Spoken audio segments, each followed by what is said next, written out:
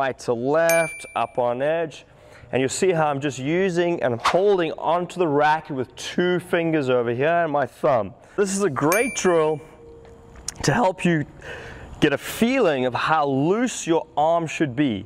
When you hit the serve, once you've mastered the mechanics, then you want to start to really loosen your arm. So how I'm going to do this is I'm going to actually place my thumb on an Eastern forehand for a lefty, and then my pointing finger and my middle finger on the Eastern forehand grip for a righty, just like this. So I'm going to start this way, go here, and I'm going to go right to left, up on edge. And you'll see how I'm just using and holding onto the racket with 2 fingers over here and my thumb. My arm is really loose. It's going to give you the feeling of having that loose arm and also help you get the racket closed in a palm down position.